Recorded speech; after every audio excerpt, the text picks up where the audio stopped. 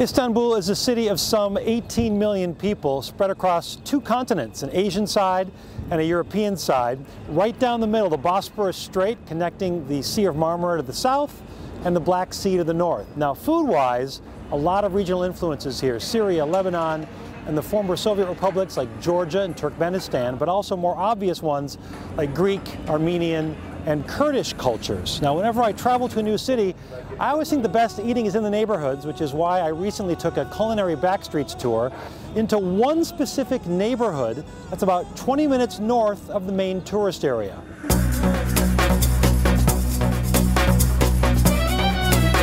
The name is Kurtuluş. Used to be a Greek Orthodox neighborhood. Today the majority is Muslim, but secular Muslims. So there's not one single standard breakfast in Turkey.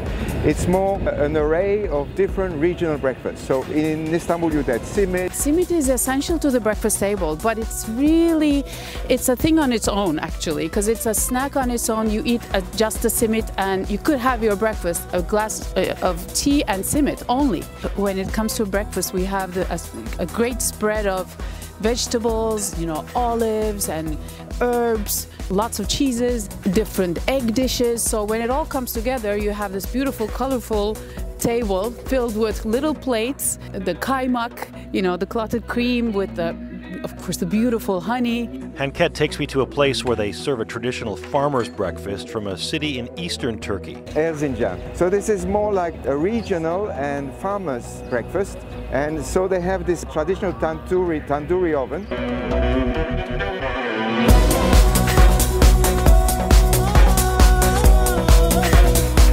And you eat that usually with honey and with this goat cheese called tulum. In this neighborhood, eating fish is quite traditional. We went to a local doner chef. In this case, they used beef, mostly beef, with a little bit of lamb. Then to a small room where a handful of ustas, or masters, peeled thousands of artichokes each day. It has become a sort of tradition in the neighborhood. There are like 4 or 5 small workshops where they peel the artichokes. In Istanbul, we don't eat the leaf of the artichoke. We only eat the heart. And the back of a deli where one man stuffs grape leaves all morning. So dolma, in Turkey we say we can stuff everything, every type of vegetable, every type of fruit. So stuffing is an important part of the culture. And so we saw there a master in a deli shop preparing the sarmas. We don't say dolma because we say sarmas. It's a very popular place because some people, they like to have meze, starters, or something like Turkish tapas. After nearly 6 hours of roaming the neighborhood, Henket admits not everyone has enough room to finish the tour. Sometimes we have to stop before the end because they say we cannot eat anymore. And more information about all their tours and all their cities at culinarybackstreets.com. Thanks for watching, everybody. I'm Steve Dolinsky. Hope you enjoyed today's video. Please subscribe, and we'll see you next time.